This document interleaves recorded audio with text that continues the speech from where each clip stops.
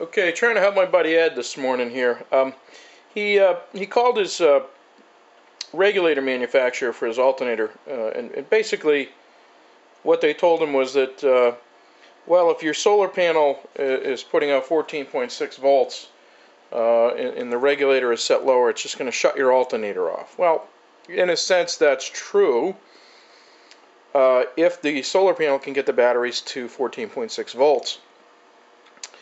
What I think they failed to ask Ed was how big is your battery bank, what size is your alternator, what size are your solar panels, because Ed has a 900 amp hour battery bank, a 100 amp alternator, and about 280 watts of solar, which equates to roughly 16 amps of charge current max. So what I'm trying to do today for Ed is this is a 125 amp hour battery. I loaded it up here with a ceramic disc heater and my inverter. As you can see, pulls right around 95 amps out of the battery. But I didn't run it for very long. I just ran it long enough to get the battery to go into bulk mode. So what I'm going to do, I'm going to use, to show this, this tool here makes it easy. This is a benchtop power supply. It's specifically designed for batteries because it's got an over voltage protection. I use it for equalizing batteries, charging batteries on the bench.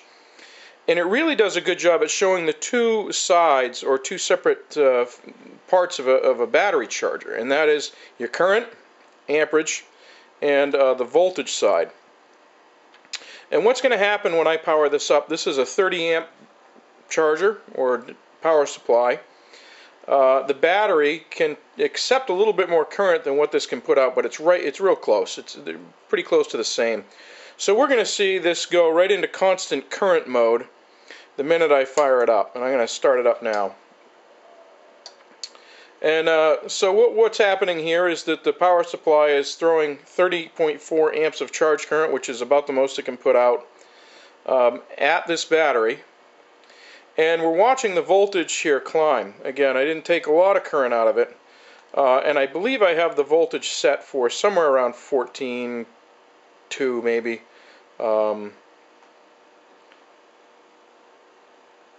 Yeah. See, what's happening now is the current is being limited because now we've gone into constant voltage mode. See, it switched to CV from CC. If I turn the heater back on and apply a load to the system, we'll see what happens. We're going to watch the voltage drop because the charger cannot maintain the current, and this is just like the solar panels would not be able to do. Okay, so here comes the heater.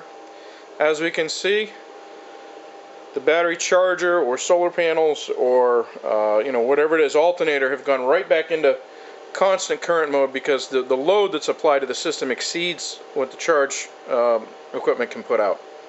And we see that even with 30.4 amps being applied, the battery voltage is only 12.1. So now I've shut the load off. We can see the voltage come back up, and eventually it's going to get up to its voltage limiting set point.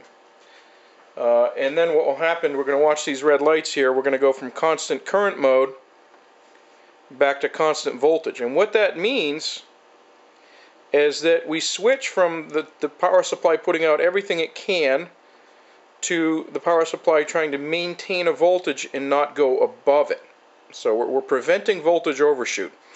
And the power supply or charger or alternator, by controlling the field or solar panels in the controller, basically switch on and off really fast and match the current needed to not overshoot the voltage. Now, watch what happens when I drop, because this is a power supply, I can control the amperage. So I can make this a 2 amp charger, which in a sense is going to put me very close to what Ed's solar panels can put out in relation to his 900 amp hour battery bank. Now, if we look at what happened, we can see that a charge source only capable of 2 amps puts us back into constant current mode, obviously. We're no longer limiting voltage. And we're right back down to 12.9 volts. And that's about all this 2 amps can support. So even if Ed's solar panels are pumping out 16 amps, all they could, and the battery could take a lot more current than that, in this case, 25 amps, in his case, somewhere around 200 amps, then we're not going to get to that 14.6 volts, and his solar panels are not going to shut down his alternator. Considering Ed's a cruiser, and he's out sailing, and he's on the hook a lot, he's going to be cycling his battery bank somewhere between 50 and 85% state of charge, which is going to pretty much keep him in bulk most of the time. So with what he has on board, he's going to have a tough time even getting to 14.6. I'm going to kick the current back up here. We're going to kick it all the way back up. We'll see we had a brief inrush. The battery would take it for a few seconds, and then we came quickly back up to our limiting voltage, which is right around 14.2. I'm just going to adjust that to get it right at 14.2. One thing that's also interesting is watch what happens when I turn the voltage up again. I'm going to go up here with the voltage. We'll also watch the current go up, because now voltage is pressure. And when I go up to 14.6, you can see that we need a little bit more current to maintain that voltage. Again, this is only a 125 amp hour battery. I only ran that heater for a short amount of time. The battery was pretty full. I'm going to guess maybe I took 10 amp hours out of it. Maybe 15. Certainly with the Peucard effect, because I had such a high load on it, I may be, down into the 80% range state of charge, but it came up to voltage. So now we're at 14.6. We're back into constant voltage, meaning we're limiting the voltage, and this is the current that's needed to do that at this voltage, at this state of charge in the battery. So what we would see is, as this battery fills back up, this over here is going to continue to decline. And all that's based on is not overshooting this voltage. This is just going to control the power supply so we don't overshoot 14.6. And as the battery fills up, we need less and less current to do that. Right now, if we drop back again to the 2 amps, you can see that we need a lot more than 2 amps of charge current to get anywhere even close to 14.6. This is still set at 14.6, but with 1.8 amps of charge current, dial that up to 2.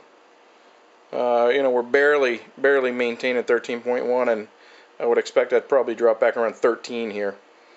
But again, current matters in relation to voltage at a state of charge.